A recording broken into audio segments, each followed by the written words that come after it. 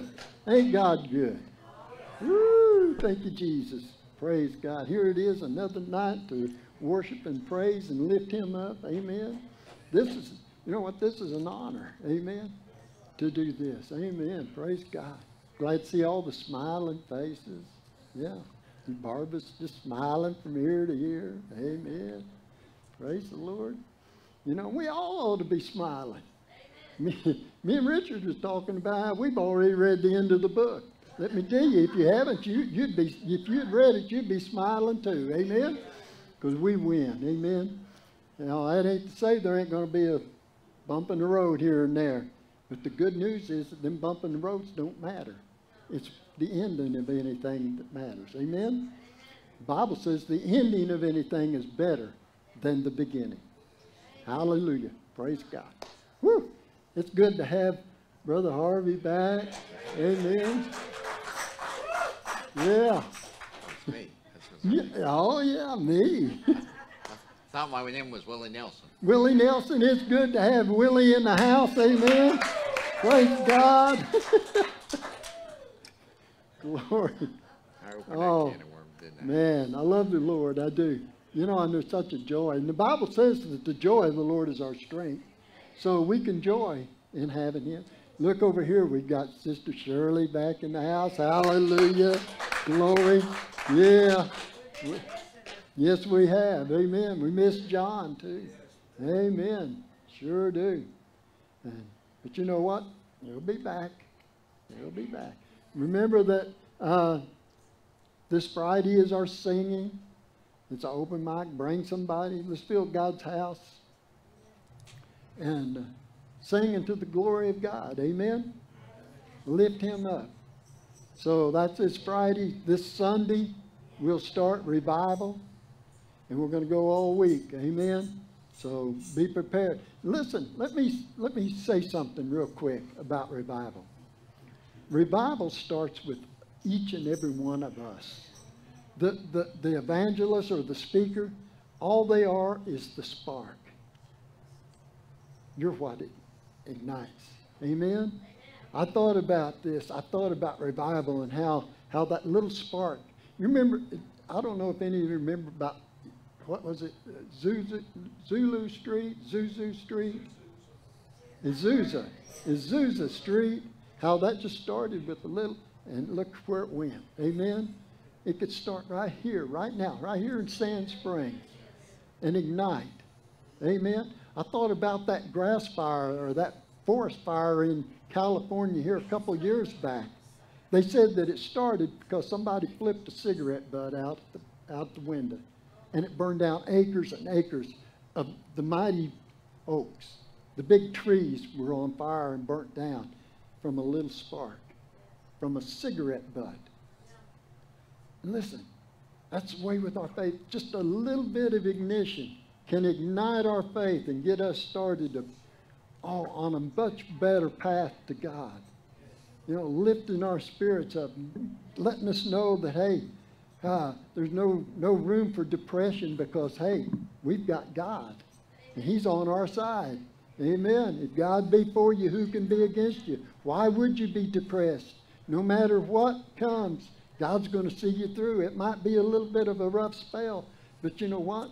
That rough spell just increases your strength, your faith in him. You know, the resistance is what makes us stronger.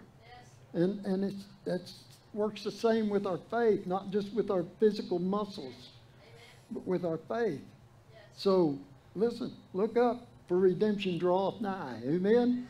So this revival, they're not going to put the fire in you. They're going to provide the spark. The fire will be from you. Amen? Just open up. Open up. I love that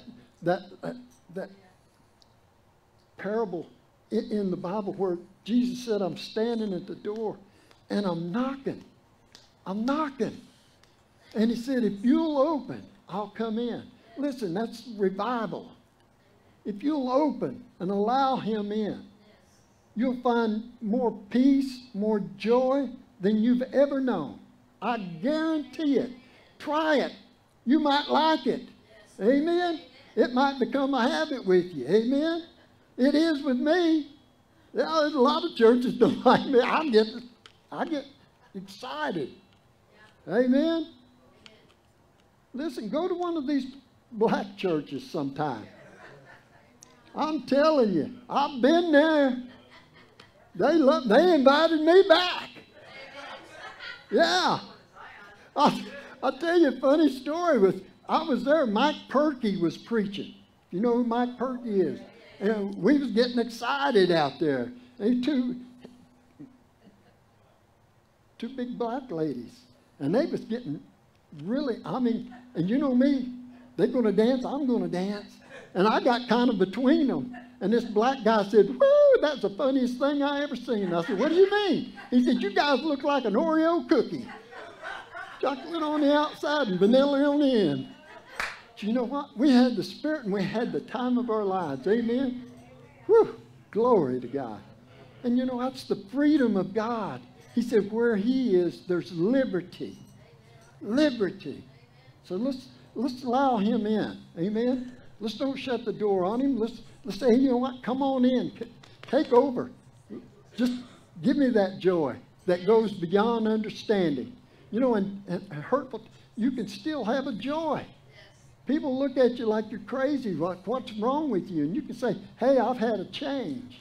You know, I've allowed Jesus in. You know? I said, you've lost your mind. And you say, yeah, I lost my mind and I took on the mind of Christ.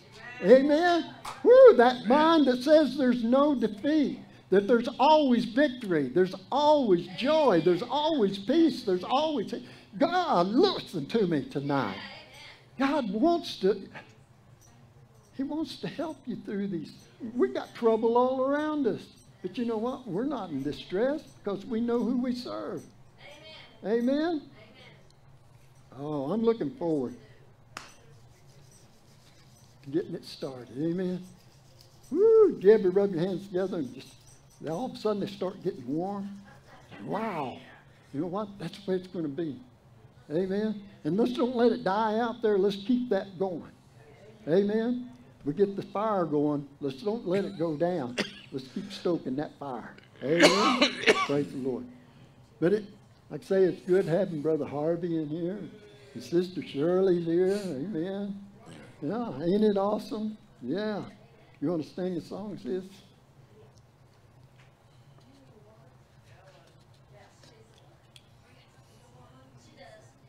What?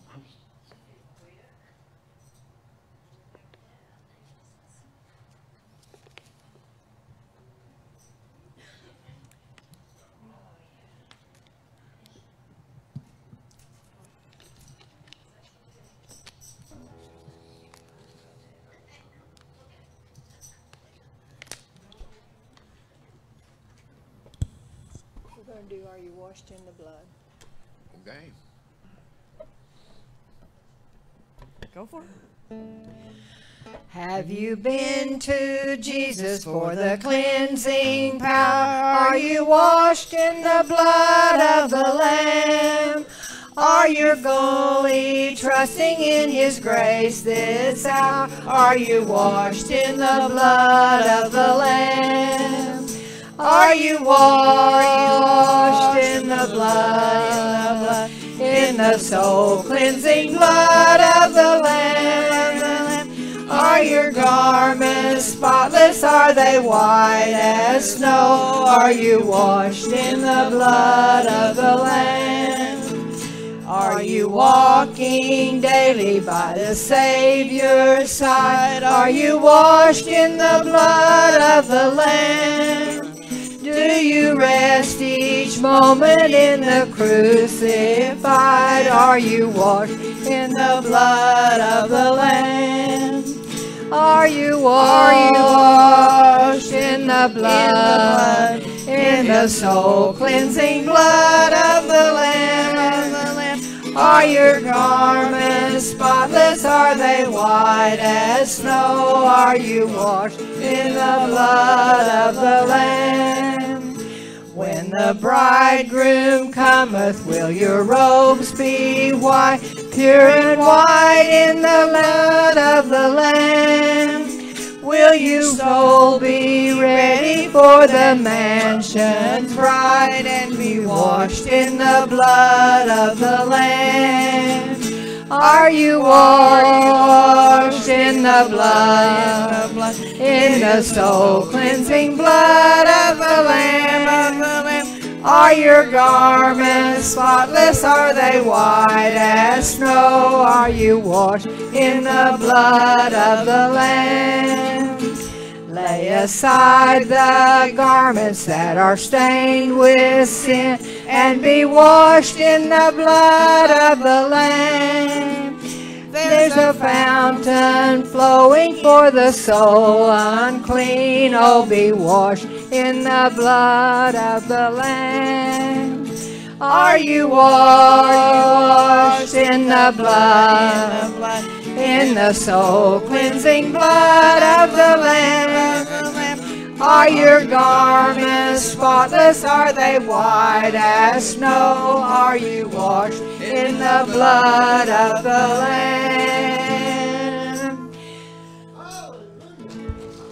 Glory! Brother Harvey, we've waited long enough. You're going to have to sing for us.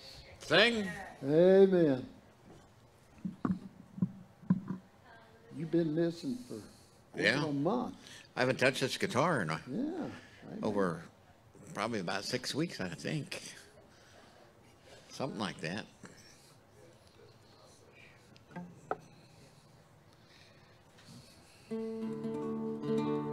Just want to build on something Pastor Sonny said. In your darkest night, in your deepest pain, when there doesn't seem to be much else around, there is a joy that comes from Jesus. As you're waiting for surgery, all alone with a dry mouth that's almost like a sore throat, with the anxiety that comes with all that, there is joy in Jesus. Amen? And you can count on that. And I began to worship him and praise him and sing some songs all by myself in a lonely room in a hospital. And I don't even hardly remember getting there too. And the Lord touched me. And I got excited. And I was afraid the nurses were going to come rushing down and find out what was wrong with me. And after a while I thought about maybe that's a good thing, you know. And I got to share Jesus' joy with some people. They'd go in the room and say, you're about to have surgery and, you know, good luck. And I'd say, I don't need good luck. I got a good Jesus. Amen.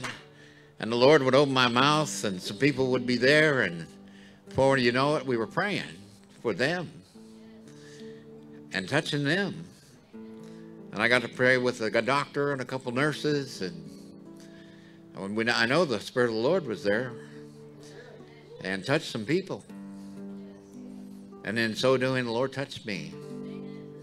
Put your life in Jesus' nail-scarred hand. Put your life in Jesus' nail-scarred hands. He's the rock of ages, he's the sage of sages, he's the key to the promised land. Put your life in Jesus' nail-scarred hand. I said, put your life in Jesus' nail-scarred hand. Why don't you put your life in Jesus' nail-scarred hand? He's the rock of ages, he's the sage's sages, he's the key to the promised land. Put your life in Jesus' nail-scarred hand. Well, I was bound, but Jesus set me free. Yes, I was blind, but Jesus helped me see.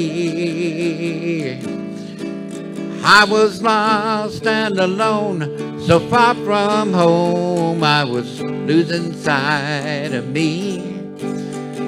But he came and set my spirit free. I put my life in Jesus' nail-scarred hands. Why don't you? I put my life in Jesus' nail-scarred hands. He brought me through. I was lost and alone, so far from home, I was losing sight of me. But he came and he set my spirit free. So put your life in Jesus' nail-scarred hands. You only got one. Put your life in Jesus' nail-scarred hands. You'll never regret it. He's the rock of ages. He's the sage of sages. He's the key to the promised land. Put your life in Jesus' nail-scarred hands. I put it in his hands.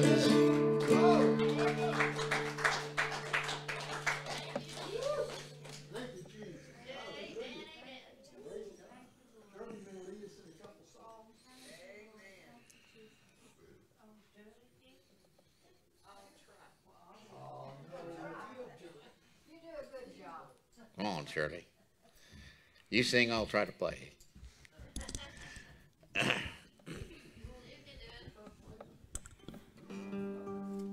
Well, I tell you what, it's really hard trying to maintain two houses. That's all I can say.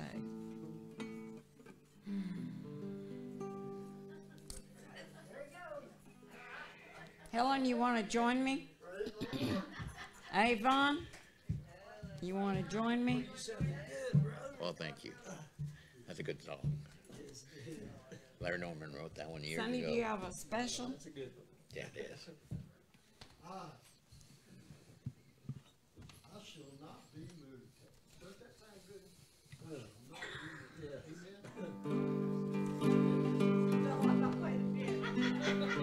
Amen. Page 339. Yeah, I think so.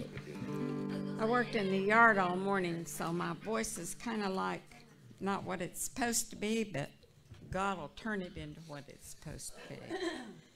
Page 339. Ready? Glory, hallelujah, I shall not be moved. Anchored in Jehovah, I shall not be moved. Just like a tree that's planted by the waters, I shall not be moved. I shall not be moved. I shall not be moved. Just like a tree that's planted by the water, I shall not be moved. In his love abiding, I shall not be moved. And in him confiding, I shall not be moved. Just like a tree that's planted by the waters, I shall not be moved. I shall not be moved. I shall not be moved. Just like a tree that's planted by the waters, I shall not be moved. Though all hell assail me, I shall not be moved. Jesus Jesus will not fail me. I shall not be moved, just like a tree that's planted by the water. I shall not be moved. I shall not be moved. I shall not be moved, just like a tree that's planted by the waters. I shall not be moved. Though the tempest rages, I shall not be moved. On the rock of ages, I shall not be moved, just like a tree that's planted by the waters. I shall not be moved. I shall not be moved. I shall not be moved,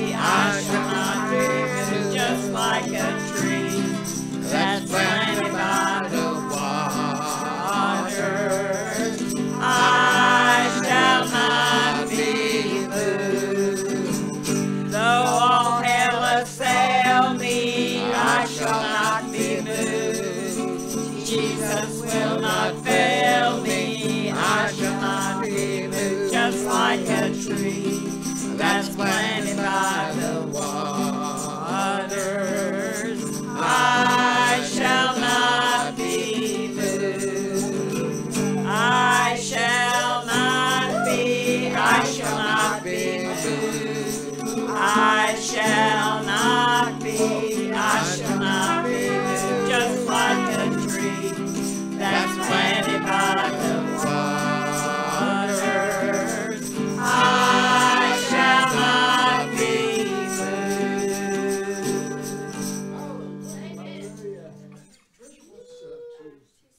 Gonna sing another? Oh, I want to see him. Oh, yeah. Oh, I want to see him. Yes. I really want to see him. I really want to see him. Amen. I can't wait till we watch those trees go. Oh, Lord. It's on 279. 270. Amen. Yes. That's one of the things that mine and John's son said the morning that he died. We prayed for him. That evening he said, "Today's the day, Dad." And we didn't know what he was talking about. And later on in the afternoon we knew, because when we got through praying that time, he asked his daddy, "Who's that man over there?" There was nobody there, only one man, and that was John. But we know God had sent an angel to get him. That's right. That in itself gives me comfort. But we still need prayer in our family. It's still hard to get up in the morning and know that you're not going to get that phone call. And at night, when he'd come home from work, my son would call me and he'd say, "Just want you to know, Mom, I'm home and I'm fine." You know, when you hear from them twice a day, every day, all their life, and then all of a sudden those phone calls don't come. But there's comfort in knowing that they're in a far better place than we are today, because the world is just waxing worse and worse. And when Brother Sonny mentioned the revival, John's eyes just got about that big, and he said, "I can hardly wait." I'm praying that God will make a way that he can be here. I pray. 279, and I want to sing too. As I journey through this land, singing as I go, pointing souls to Calvary, to that crimson flow. Many arrows pierce my soul from without within, but my Lord leads me on, through him I must win. Oh, I want to see him, look upon his face, there to sing forever of his saving grace. On the streets of glory, let me lift my voice. Cares all past, home at last, ever to rejoice. When in service for my Lord, dark may be the night, but I'll cling more For close to him he will give me life. Satan's snares may vex my soul, turn my thoughts aside. But my Lord goes ahead, leads where betide. Oh, I want to see him, look upon his face, there to sing forever of his saving grace. On the streets of glory, let me lift my voice. Cares all past, home at last, ever to rejoice. When in valleys low I look toward the mountainside, and behold my Savior there, leading in the fight, with a tender hand outstretched toward the valley low. Guiding me, I can see as I onward go. Oh, I want to see him, look upon his face, there to sing forever of his saving grace. On the streets of glory, let me lift my voice. Cares all past, home at last, ever to rejoice.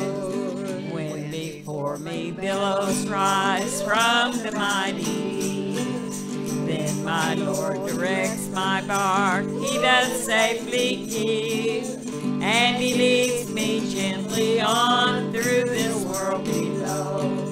He's a real friend to me, oh, I love him so. Oh, I want to see him, look upon his face, there to sing forever of his saving grace. On the streets of glory, let me lift my voice. Cares all past, home at last, ever to rejoice.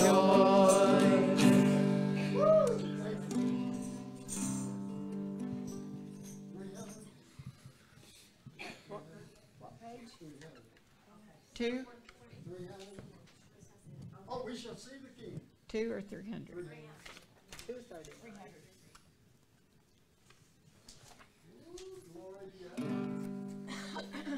We shall see the King. Oh, man. Sing loud. Amen. Oh, yeah, y'all. Everybody sing. Come on, man. There's a, let's see. Here we go. There's a blessed time that's coming soon. It may be evening, morning, or at noon. The wedding of the bride united with the groom. We shall see the King when he comes. We shall see the King. We shall see the King. We shall see the King when he comes. He is coming in power to hail the blessed hour. We shall see the King when he comes. Are you ready? Should the Savior call today? Would Jesus say, well done, or go away? My home is for the pure, the vile can never stay. We shall see the King when he comes. We shall see the King. We shall see the King. We shall see the King when he comes. He is coming in power to hail the blessed hour. We shall see the King when he comes. Oh, my brother, are you ready for the call to crown your Savior, King and Lord of all? The kingdoms of this world shall soon before him fall. We shall see the King when he comes. We shall see the King. We shall see the King. We shall see the King when he comes. He is coming in power to hail the blessed hour. We shall see the King when he comes.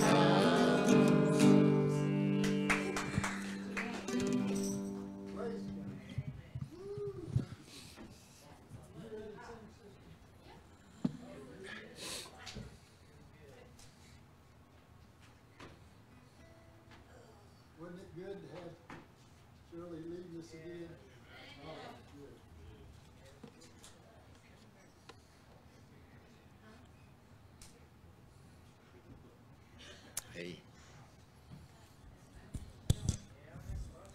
We all go through storms. But you know what? When we ride them out, God's going to help us. He's going to be right there and help us. Thank you, Jesus. Thank you, Jesus. Thank you, Jesus. Life is a few days of trouble. A wise man once said, that's not track 3, I'm sorry. That's a different one. I knew that, and that one messes up, though. I'm sorry, y'all. But this one is Ride Out Your Storm. It'd be track 3. Thank you, Jesus. It's going to work out. Praise God, huh? Thank you, Jesus. There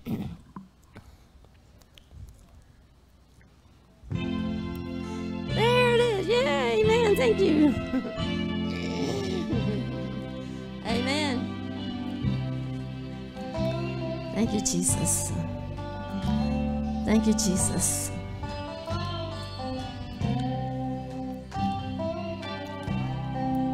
You've been in this storm, and it seems like forever. And your night of confusion has been oh so long. Your ship has lost anchor, and the storm's got you drifting. But the night's almost over, so ride out your storm. Ride out your storm. God's right there with you. You may not feel Him, oh, but you're not alone.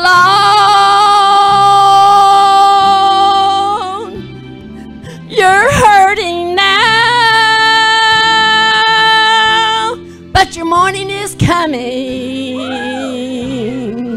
Just hold on to Jesus. Ride out your storm. Thank you, Jesus. Thank you, Jesus. Thank you, Father God. Hallelujah. Thank you, Jesus. Thank you, Jesus. He has several, whole bunch of promises. Thank you, Jesus. Remember His promise. He said, I'll never forsake you. Though the waters are raging, oh, they'll do you no harm. Don't give up the battle, for your answer is coming. Just hold on to Jesus.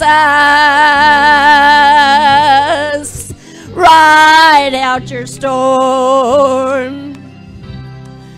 Ride out your storm.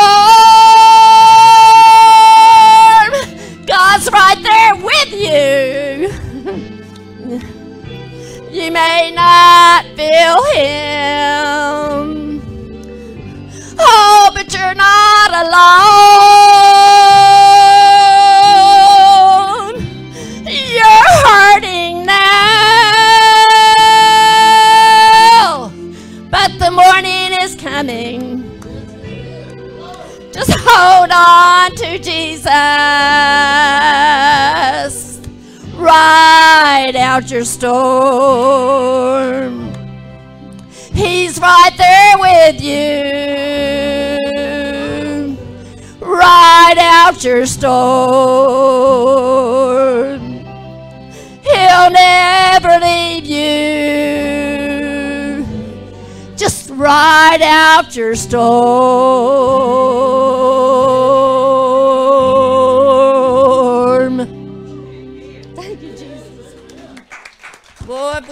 Ride out our storm. We're going to make it. Just hang on to Jesus. Amen. Yeah. You know what? We all go through storms. We need that advice. Ride it out. Amen. The Bible tells us that God said, I am never going to leave you. I'll never leave you. I'll never forsake you. I'll always be right there. You know what? He even gives us another word. He says, I can do all things through Christ who strengthens me. That was for us. That's for you and me. Amen? That when these things come, we can say, oh, you know what? I'm more than a conqueror. I can do it. Just put your name in there when it says, these things, just like in John 3:16. For God so loved me that he gave his only begotten Son, that whosoever, I'm that whosoever, that believeth in him should not perish, but have everlasting life. Amen? Put your name in the words of those scriptures, because God was giving them to you. Amen? You want proof that he was? Check out Jeremiah 29:11. For I have a plan for you. That's God speaking to each and every one. The one reading, he's speaking to you. Whew. Glory to God. Hallelujah. I'm just doing a little dance. Yeah. Praise God. Whew. I'll tell you, Harris Dance.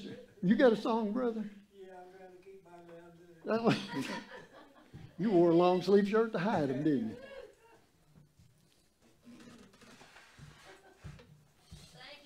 I don't know where we're going with this, but we're going to find out.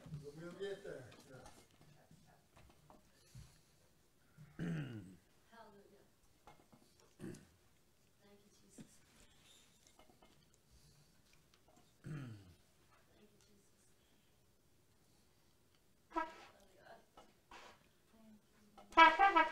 I'm sorry. My new teeth aren't acting right. Mine was probably come flying. Mine's trying to.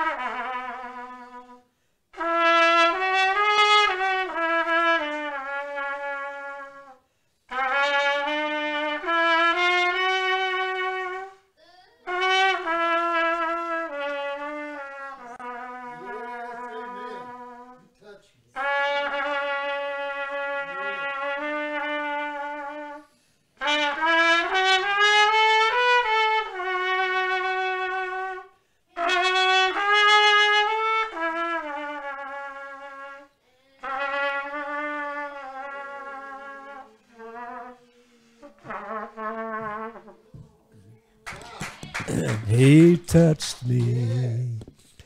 Oh, he touched me. And oh, the joy that floods my soul. Something happened. What happened? Something happened. And now I know he touched me and made me whole. Thank you, Jesus.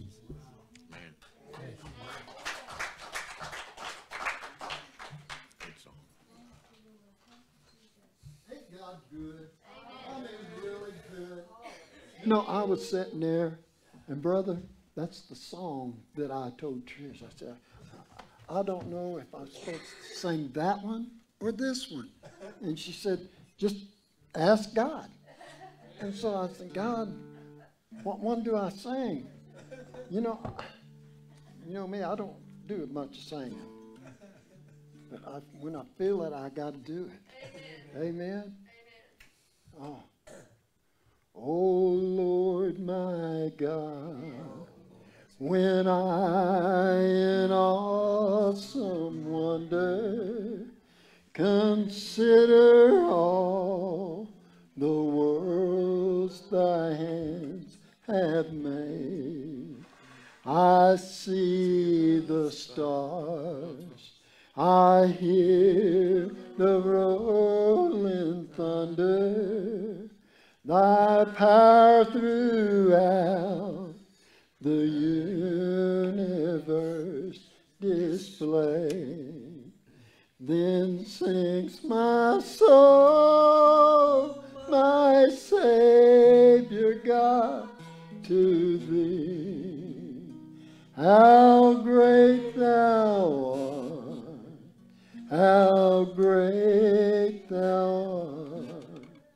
Then sings my soul, my Savior God, to thee. How great thou art, how great thou art. When through the woods and forest glades I wander and hear the birds sing sweetly in the trees. When I look down from lofty mountains grandeur and hear the brook and feel the gentle breeze, then sings my soul, my Savior God, to thee.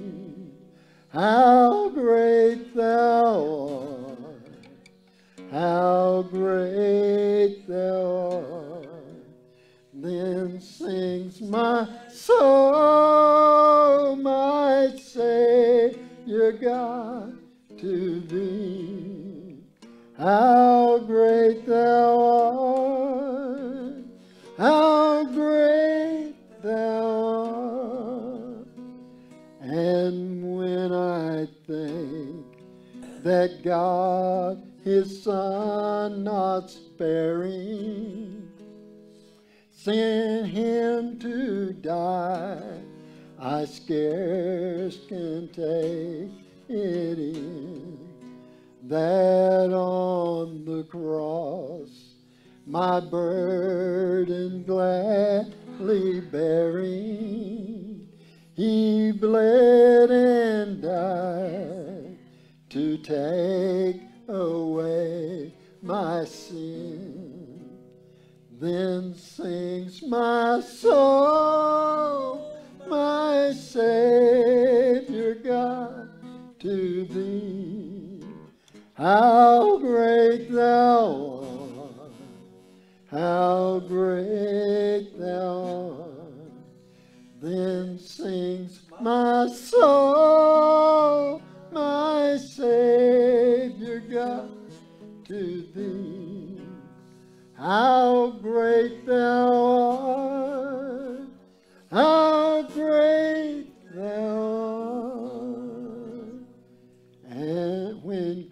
I shall come with shouts of acclamation and take me home.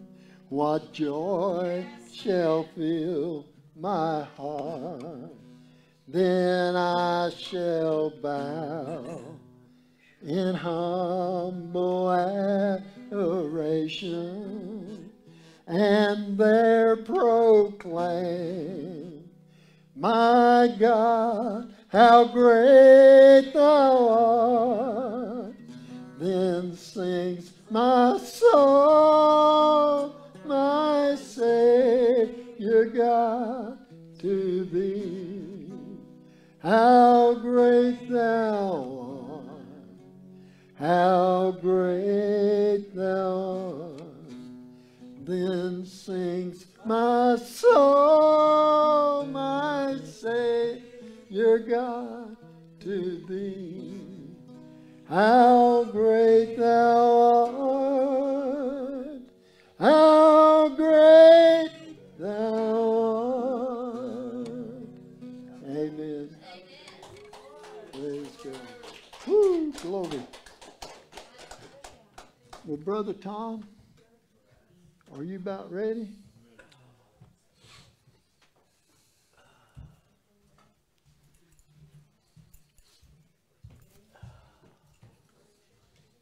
Thank you for doing that.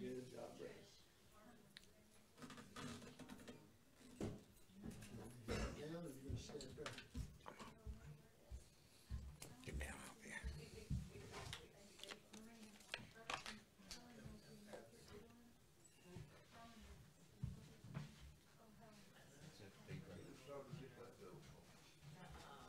Better catch him. Yeah. I'm He's just going to taking- give him a shove. He's taking off. Yeah. Hanging for the, uh-oh.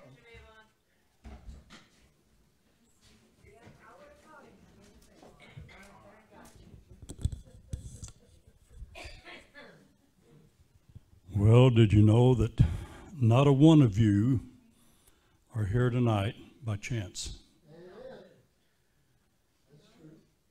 You're here because God directed you this way.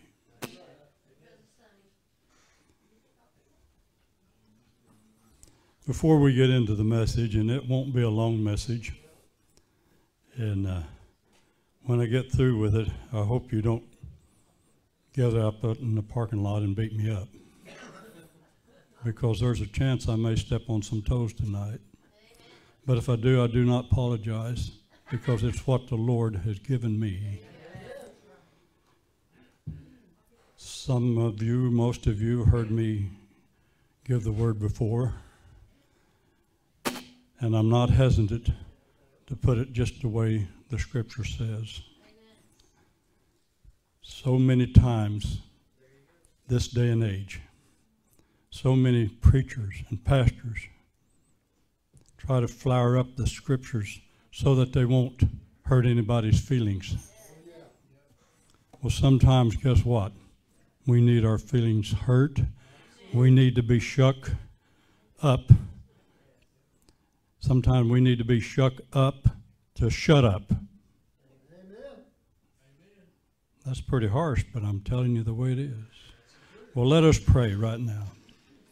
Father God, I stand before you. Nothing more than just a dirt bag. But God, you can use me, and here I am. Here I am, God. Use me. Speak through me. I am your vessel. Pour into me what you would have me pour out. Father, I ask blessings upon each and every one that's here tonight. And Father, we give praise unto you. We thank you for that blessed Son, that blessed one. Thank you for Jesus, our Savior. Thank you, Father. Amen. Well, Brother Sonny used one of my scriptures a while ago, but I'm going to use it again, brother. It's going to be a little bit different twist than most people put on this, but you just bear with me.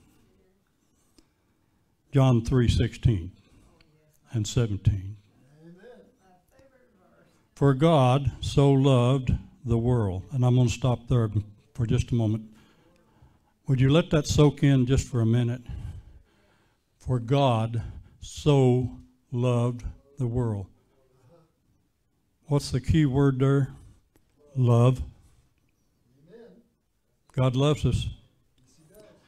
So loved the world that he gave his only begotten Son, that whosoever shall believeth in him should not perish, but have everlasting life. When I read 3:16, I don't want to leave out 17, because listen to this. For God sent not his Son into the world to condemn the world, but that the world through him might be saved. Through him might be saved. Now, if you want to follow me, you can go over to Romans 8. That's right. I'm an old man, so I'm going to make some mistakes. Just bear with me. Romans 8, chapter 14, or verse 14, rather. We're in chapter 8, verse 14. If you're following me in the Bible, I want to give you just a moment to find it. For as many as are led by the Spirit of God, they are the sons of God. And let me interject here. That should read the sons and daughters. But when it was interpreted from Greek, they put sons. But it's sons and daughters. Amen. Let's read that first line there. For as many as are led by the Spirit of God, they are the sons, and if you allow me, and daughters of God. For you have not received the spirit of bondage, again to fear, but ye have received the spirit of adoption, whereby we cry, Abba, Father. The Spirit itself beareth witness with our spirit that we are, wait a minute, listen to this now, this is really important. We are the children of God. John 3:16 stated that love, he loved us. Amen. And now we're reading that we are his children. Amen. Come on. Now bear with me. We're not done. We're getting there. Like I said, this is short, but Philippians chapter 2. We'll drop in on verse 5. When you get there, say amen. Amen. Let this mind be in you, which was also in Christ Jesus, who being in the form of God, thought it not robbery to be equal with God, but made himself no reputation, and took upon him the form of a servant, and was made in the likeness of men. And being found in a fashion as a man, he humbled. Verse 8, I really want you to home in on verse 8. Listen to this. And being found in fashion as a man, he humbled himself and became obedient. And this is where I'm going with all of this. Obedient unto death, even death on the cross. Do we not accept the fact that when Jesus Christ walked on the face of this earth, he's setting an example for us to live by?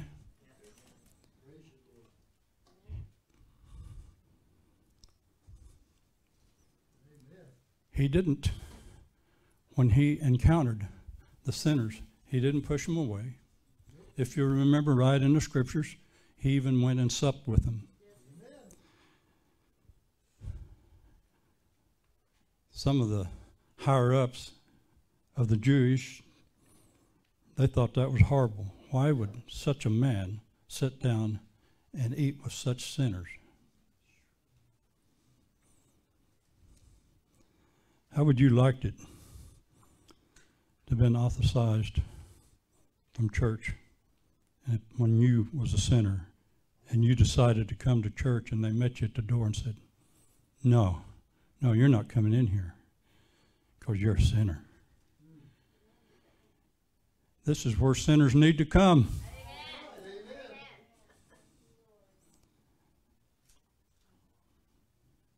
There's not a one of you in here, not a one of you at one time did not commit sin.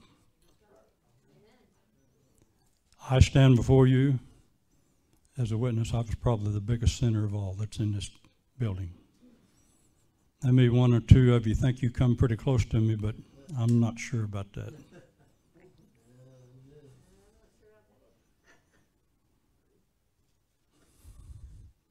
So we talked about love. God loved us. We talked about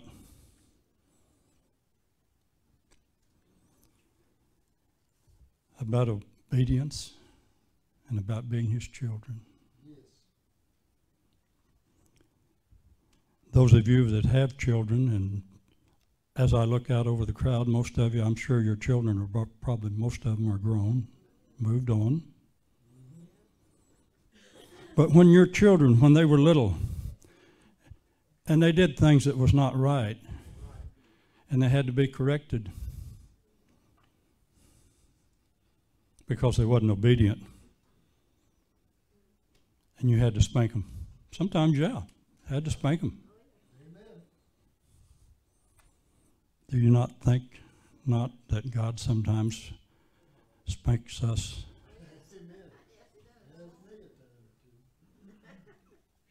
He spanks us spiritually, but trust me, he loves us. Why does he? Because he loves us. Because we've been disobedient.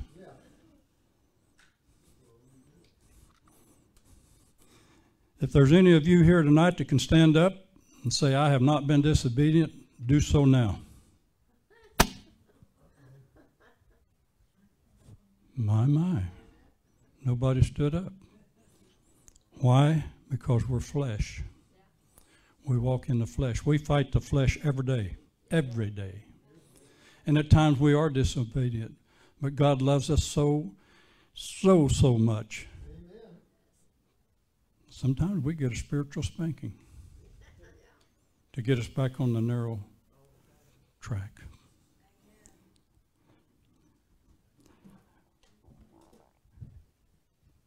Years ago, when I was in the workforce, I worked in manufacturing, and I was an inspector. I inspected vessels and different things that were built, units. And these units, most all of them were built under a code. Every one of them had a code that you had to go by that code that they were built by. And in these codes, when you read them, it would say, thou shall. You shall do such and such, or you shall not do such and such. Well, let's consider the 10 Commandments. What does each commandment start with? Thou shalt not. Thou shalt not. And it just goes on 10 times. Thou shalt not. Did you know that when you write up a contract and you're building a vessel and they state what codes is to be done, that's a legal document, and if you have to go into a court of law, the first thing they're going to do is say, look here, wait a minute. It said right here, thou shalt do, but you didn't. Now you're guilty. Now you're guilty. And you're probably thinking to yourself as you sit there, say, well, Brother Tom, I stay right with the 10 Commandments. Oh, do you? Do you really? Now, I know none of you are out stealing and you're not killing. I understand that.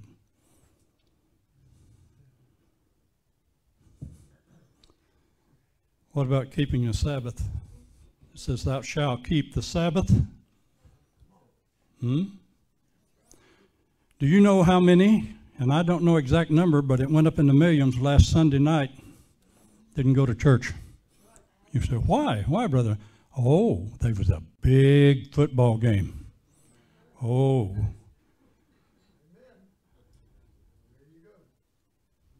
What's wrong with that picture? I'm sure some of them sitting there in front of that TV last Sunday night said, I'm a Christian. I'm a child of God. Yeah, I'm not disputing that. But I'm saying this. You broke one of the thou shalt nots.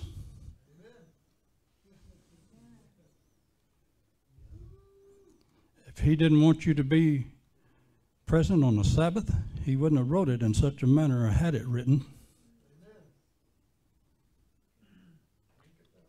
What about that, thou shalt not bear false witness?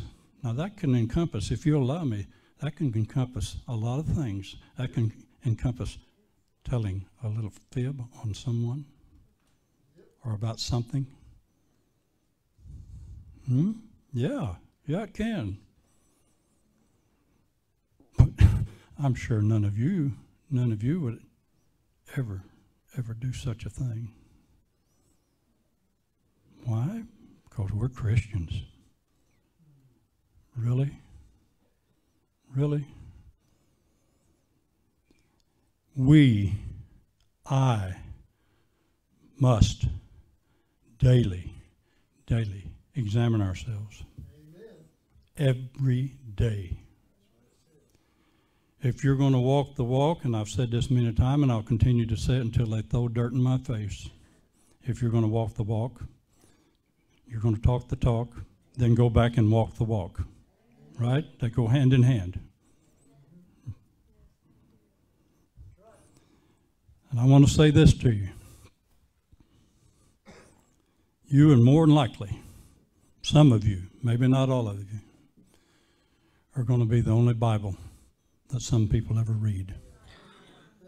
You think, well, Tom, that's quite a statement. What do you mean? Because of the way you live your life and the way you conduct yourself and the way you interact with others. If an individual comes up to you and they're ragged and dirty and filthy and tell you you're hungry, do you look at them and just walk away? I hope not. I hope you reach out. And I hope you reach out in love and kindness to that individual. Some of them, I will say this, and I just want reality. Some of them have put themselves in that situation because that's where they wanted to be. But there's a lot of them, circumstances dealt them a bad card. And who are we to judge? Who are we to judge? I judge no one. There's at times I see people, and I've had people make comments to me and say, well, what do you think about that so-and-so? And we'll just grab a name. What do you think about old Bill? You know what I usually say? Well, they sure are different. They're different. But you know what? I was different. Only through the grace of God and Him having the Holy Spirit move on my heart that I yield to Jesus Christ to become my Savior. Now, I can stand before you and tell you, I never did kill anybody. There's once or twice I come real close. I'm serious. I come real close. Thank God it didn't happen. But it wasn't because I wasn't trying.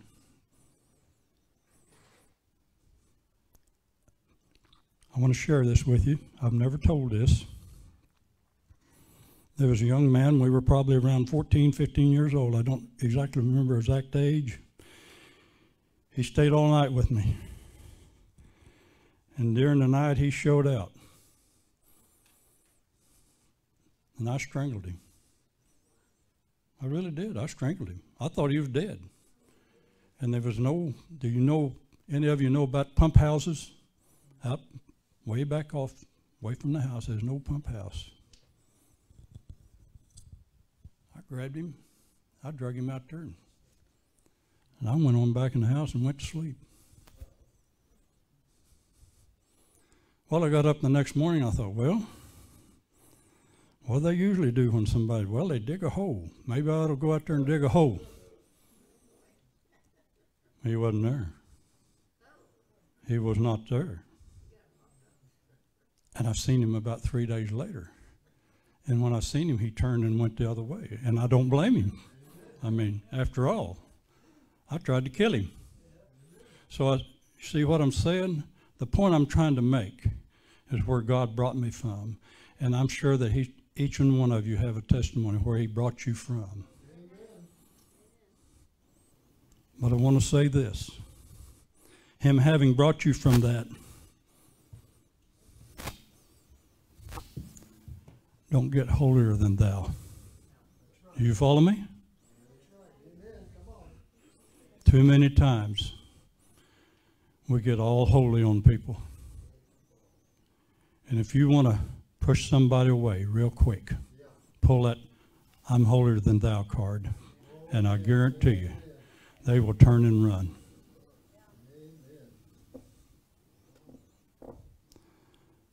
I had an old preacher friend, and he used to go on visitation. And we'd come time, and we'd usually go on a Tuesday night, and he would look around, and sometimes they'd be with me, there's 20, 25 of us to go on visitation. He'd say, I want Tom to go with me. Oh, man, I'm probably the vilest person in here. Why would the preacher pick on me? So I asked him. I said, JC, why do you always ask for me to go with you?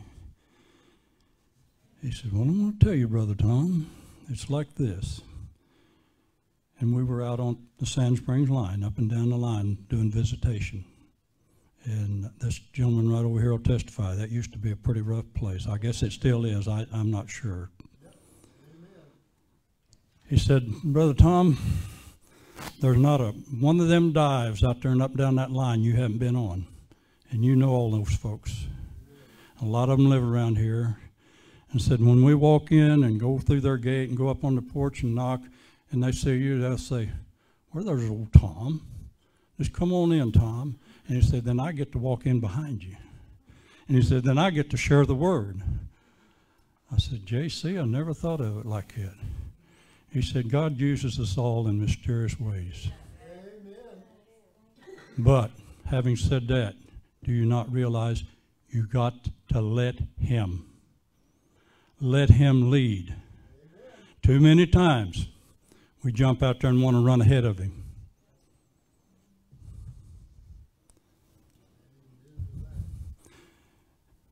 There was a song back in I think in the late 50s, could have been in the early 60s.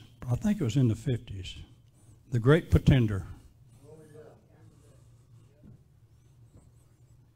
I pray to God that none of you are trying to be a great pretender, that you're sincere in your walk with Jesus, that you're truly sincere.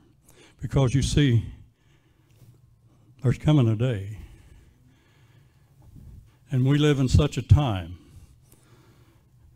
And some people say, boy, I wish I wouldn't. No, I thank God that I'm in this time. I'm getting to see what the Scripture, it's being fulfilled right before my eyes. On a daily basis, I'm seeing it.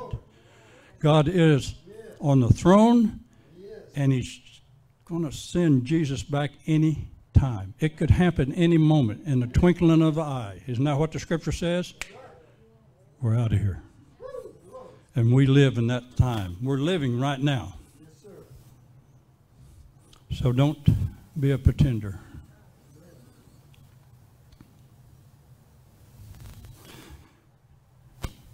Each and every one of us will stand before the great white throne of judgment. Not a one of us will escape that.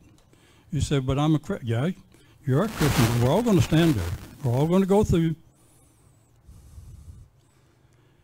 And there's going to be either one or the other said. The first one's going to be said, I knew you not. You're full of all the crying and the wailing, but Lord, I cast out devils in your name. I don't know you. Have you ever contemplated on that scripture? What's he talking about? The great pretenders. Don't ever kid yourself. God can use a great pretender. You say, what? Yes, he can. God, all things are possible with God. But the thing of it is, don't put your faith in man. Too many times, and over the years in my lifetime, I've seen people, and I will tell you right up, and I'll tell this man right to his face, I love you, Brother Sonny. But after all, when it's all said and done, you put your pants on the same way I do. Absolutely. Amen. I love him, but I don't put my faith in him. No. Amen. My faith is in God. Amen. So many, many times I've seen churches split wide open, disbanded because of the fact, well, our preacher's leaving, and I think I'll just go with him, and yeah, and I won't go any further with that, but I'm sure if you haven't experienced it, you've seen it or heard about it.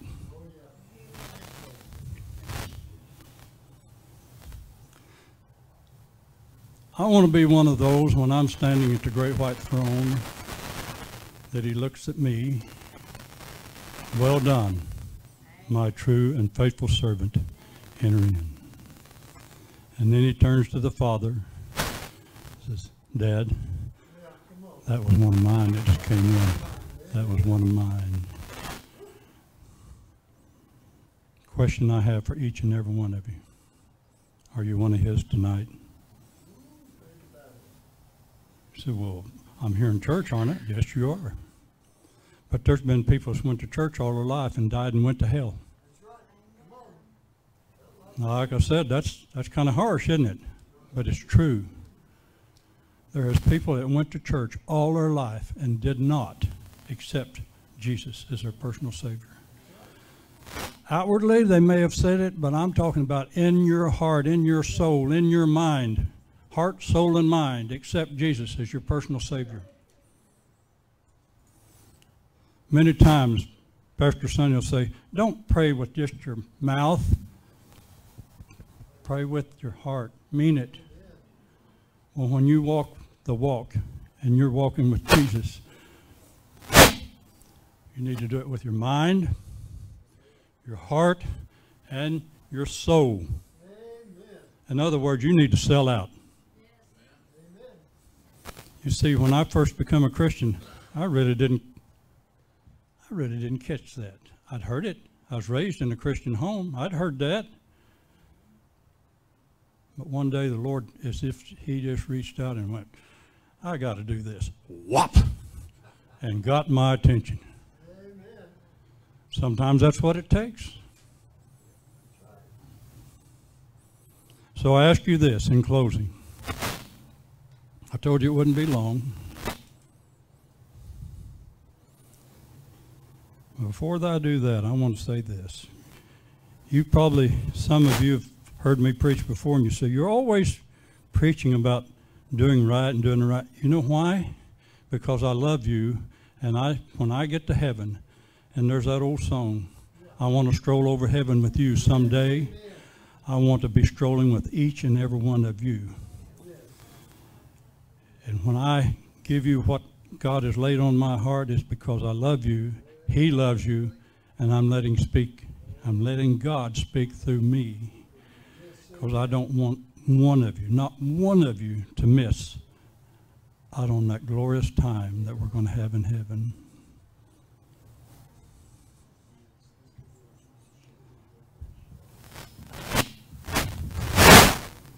Live your life for Jesus so that when, and it is coming,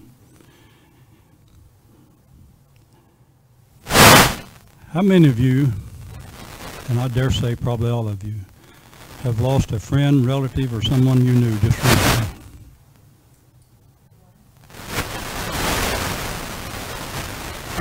We have no guarantee. There's no guarantee that any of you are going to make it home tonight.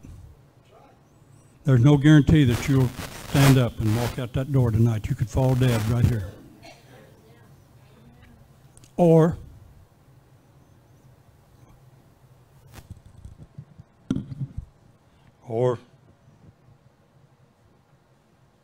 well, I don't need that. I'm loud enough and ugly enough. I think you can all hear me anyway.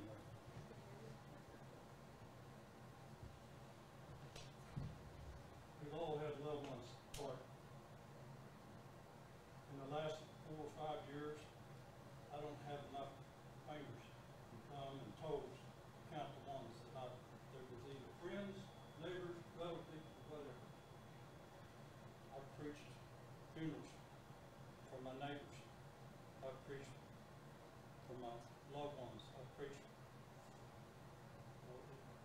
and I know Brother Sonny has too. Amen. If anything tonight, if you've gotten out of the sermon is that I want each and every one of you, when you stand before that great white throne, I want you to hear Jesus' voice say, "Well done, thy faithful and true servant." Amen. Love you guys. God bless you. Brother Sonny.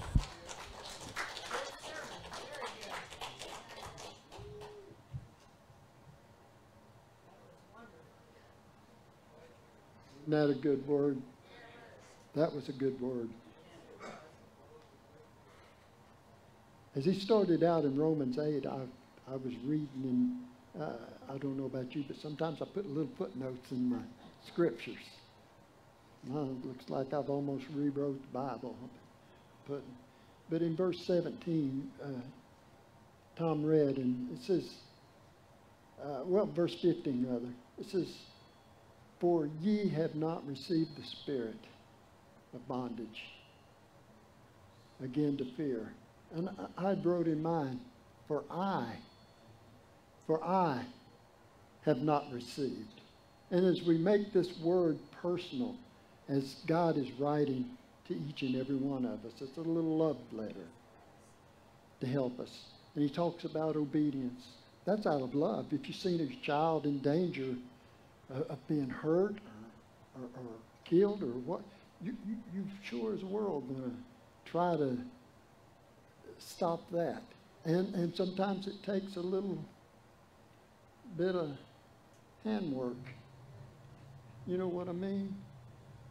But the Bible says that God loves you and he chastises. That means he corrects those that he loves.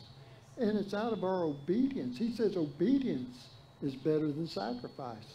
So as we are obedient to the word of God, things are so much easier and so much better.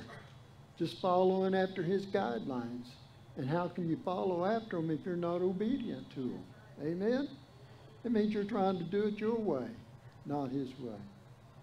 But as I read that, and it went on to say, but ye have received the spirit of adoption. Don't you love that word adoption? When God's speaking it to you, because you didn't just born into it. God loved you so much he adopted you in. You were chosen. You didn't just come about by being born into that family.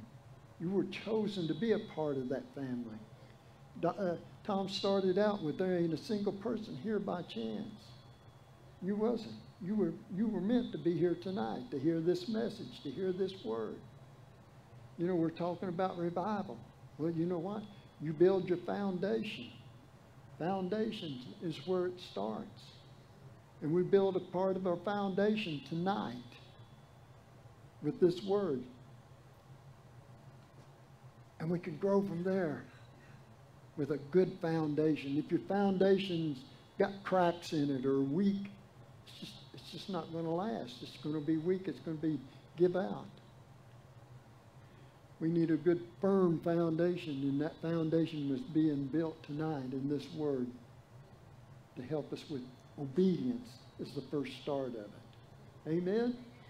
First start of a good foundation with God.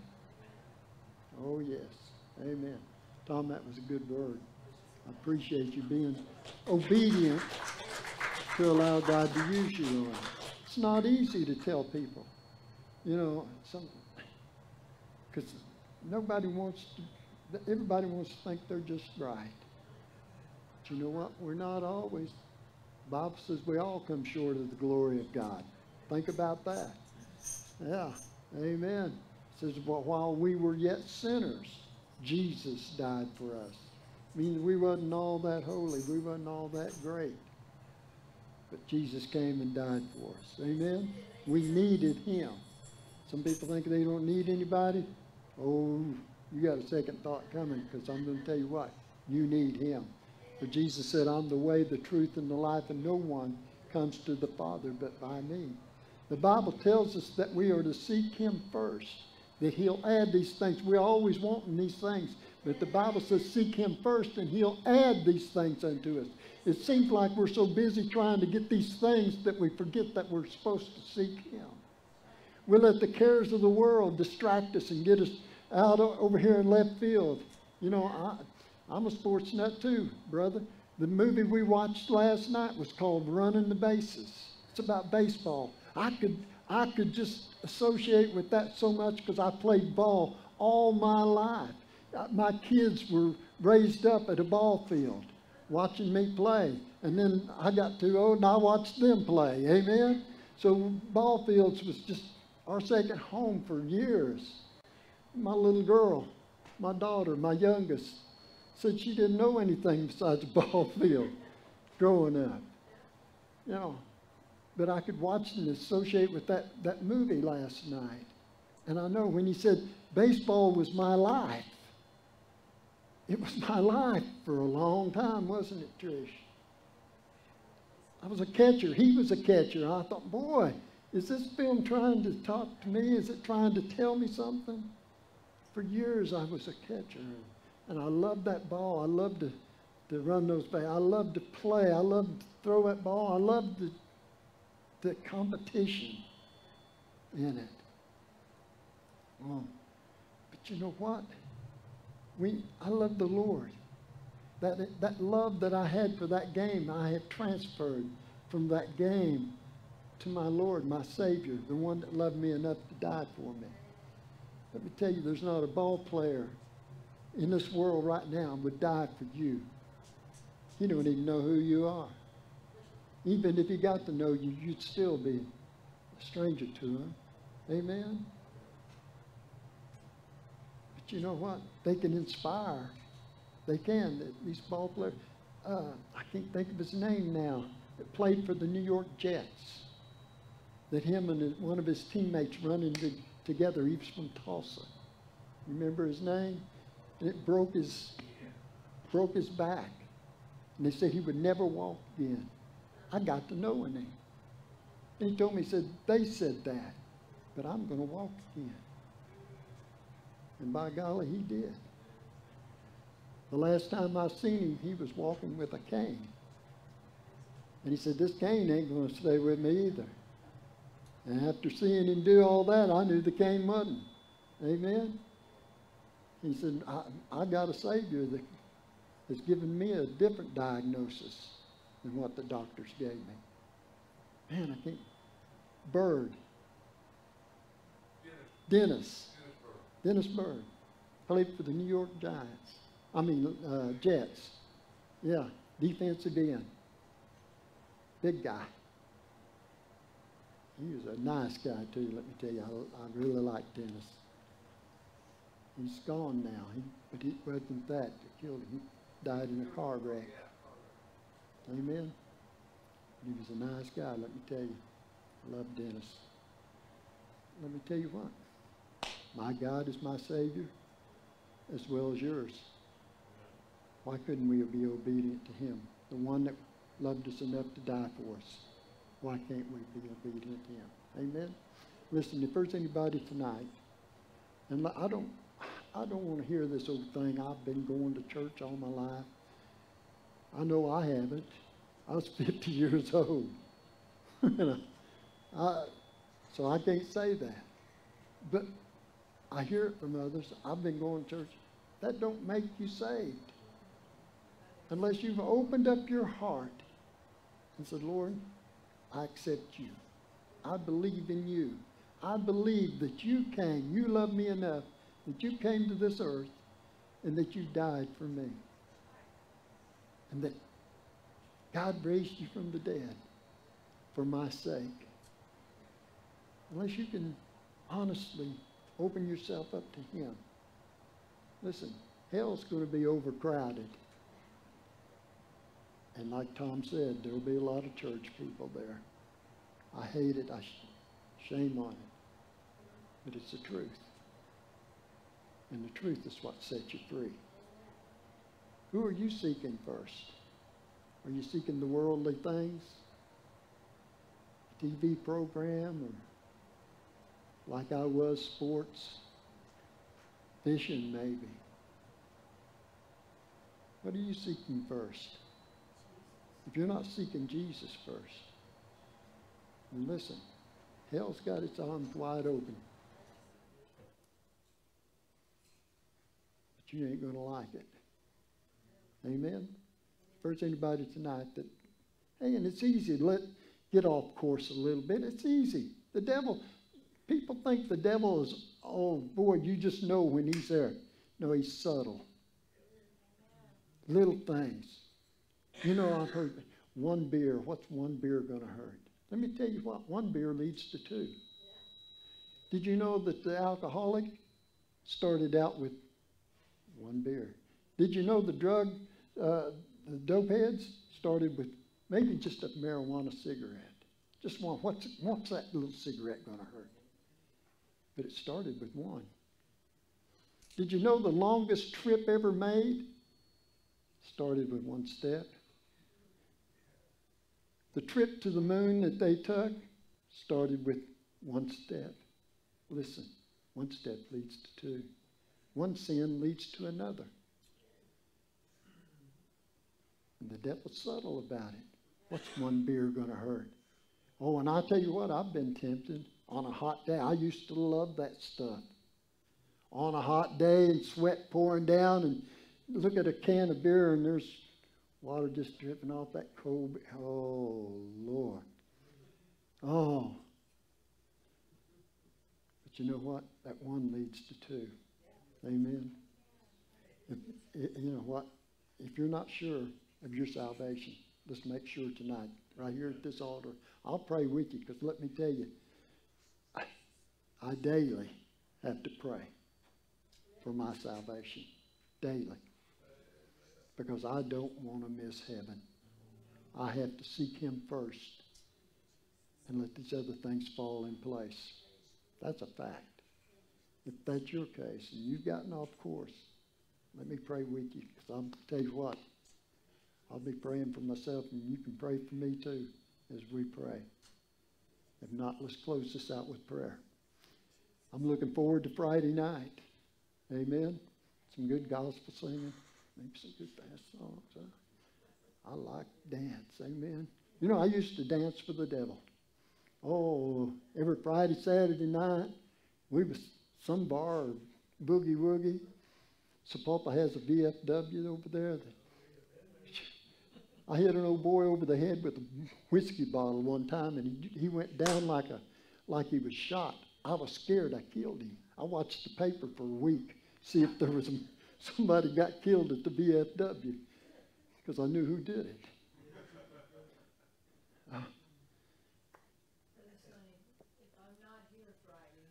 Yeah, we need to pray for Donna.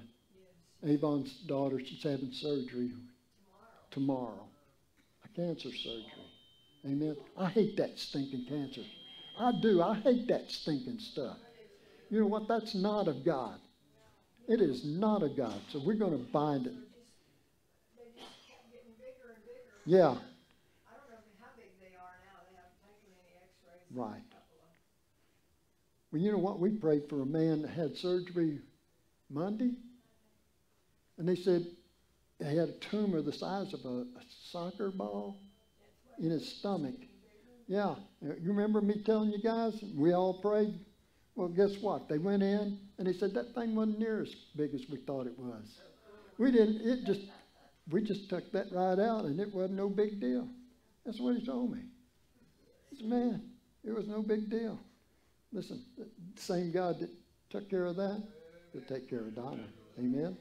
He's the same yesterday, today, and forever. Amen. You're going to be a point of contact? Yes. Come on up here, Trish. Yes.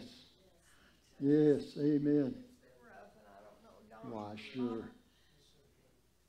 Wayne's not doing good either. He has back problems. Well, we'll pray for him too. Amen. So it's hard. Yes. She's your baby. Mm-hmm. Yeah. Amen. Amen. Get on over here, sissy. Grab hold of her. Yes. Father God, in the name of Jesus, we just come right now. God, as this point of contact, this mother stands in the gap for her daughter, God. God, we ask for your healing touch, God. For God, you said if we call, God, that you would answer. And that, God, that you would show us great and mighty things, God. God, we're asking, God, for a healing. Show us, God. God, take away these, we come against that cancer. We rebuke that cancer in the name of Jesus. We speak healing to this body. God, we know that we know that we know that, God, there ain't nothing impossible for you, nothing that you can't do. God, that your word is true. Your promises are yea and amen. And God, we stand on those promises. God, we stand on your word, God. God, we declare her healed in the name of Jesus. We rebuke that cancer. Yes, Father. In the name of Jesus. Amen and amen. Woo! Thank you, Lord. Yes. You just continue to thank him because he is healing her body. Oh, yes. Amen, girl. My God is able. My God is able. Whew, thank you, Jesus. Don't limit him. He's able to do exceedingly abundantly above all that we ask or we think. Amen. Don't limit him. Amen. Just give him praise. Just give him praise. The Bible says God inhabits the praise of his people. God, we praise you tonight for this healing. God, we give you all the praise, God. God, we lift you up, God. We thank you, Father, that you're always available. We don't have to go in search of you. You're always right there. That, God, that you hear our prayers, you answer our prayers. God, show these doctors, show these people around, God, these people that have that negative thought, God. God, just show them that a positive thought is so powerful that it can take away cancer even. Father, you healed me of cancer. I was diagnosed with it, God. God, that doctor went in and couldn't find a trace, God. God, let these doctors have the same experience. And God, we'll give you praise. We'll give you glory. Father, as we close out this service, God, God, we ask that you go home with us. God, that you keep us safe, God. That, God, that we don't leave you here in this house, in this building. But, God, that we take you everywhere we go. That, God, your light shines through us, God. That, God, we can be that light on this dark world, God. That people see us and say, hey, you've been in his presence. I just feel that anointing on you. Father, we know that, God, we are your vessels, God. Let us be your witnesses here on earth. In Jesus' name. And everybody will say, amen.